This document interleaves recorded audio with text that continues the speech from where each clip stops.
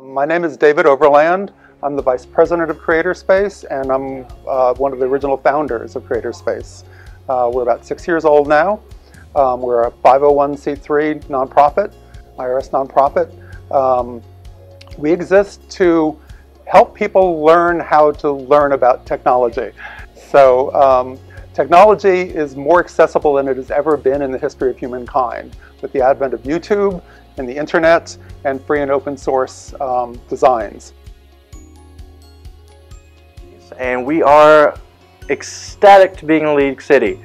We've had members here for a long time, but we love to be here. We love our new space. This is so much bigger than our old space. We can have all kinds of new programs, new projects, new tools, and we want you to come join us.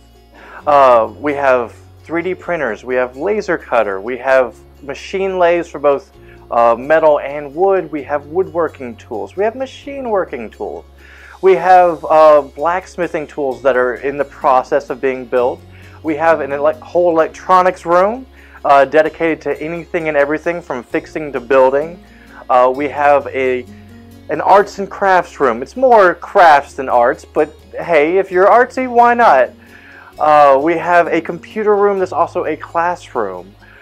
We have a lounge, just when you get too tired and just need to sit down for a while.